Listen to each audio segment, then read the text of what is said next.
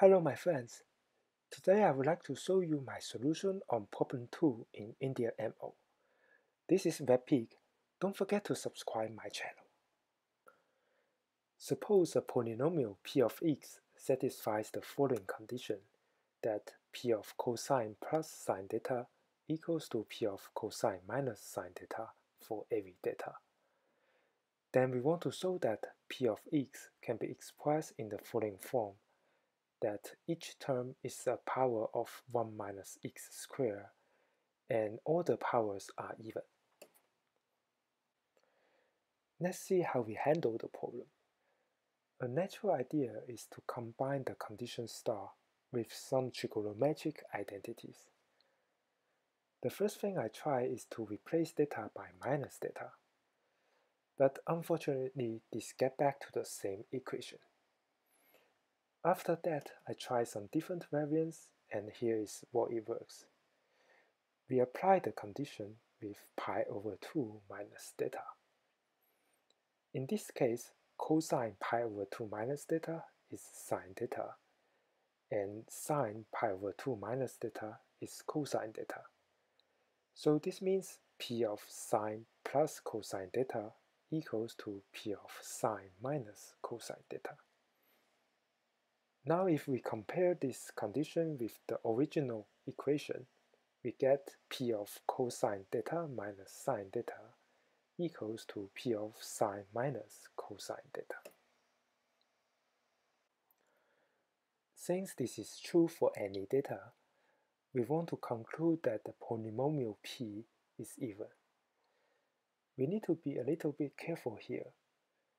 Even though the variable theta could take any value, the function sine minus cosine theta could not take any arbitrary value.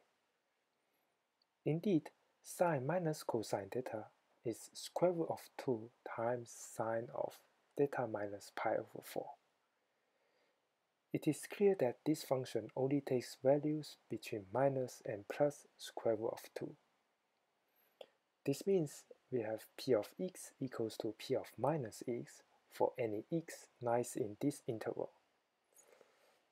Now if we expand the polynomial p and write down p of x minus p of minus x, it contains all the powers of all the numbers. Note that this is still a polynomial, but it has infinitely many roots, so the only possibility is that all the coefficients are 0. In other words, p is even.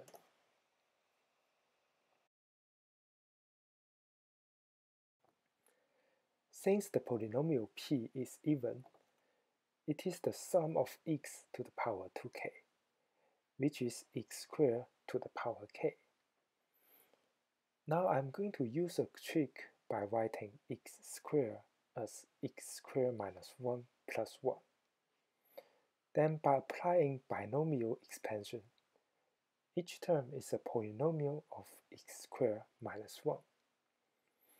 And this means that p of x is also a polynomial of x squared minus 1. Finally, note that cosine plus sine theta squared minus 1 is sine 2 theta, and similarly cosine minus sine theta squared minus 1 is negative sine 2 theta. This means if we apply the condition star to equation 1, we get a polynomial of sine 2 theta equals to 0. And this polynomial contains nothing but the power of all the numbers. Again, using the infinite root argument, this means all the odd coefficients are 0, which completes the proof. I hope you enjoyed the video. If you like it, don't forget to subscribe my channel. Bye bye!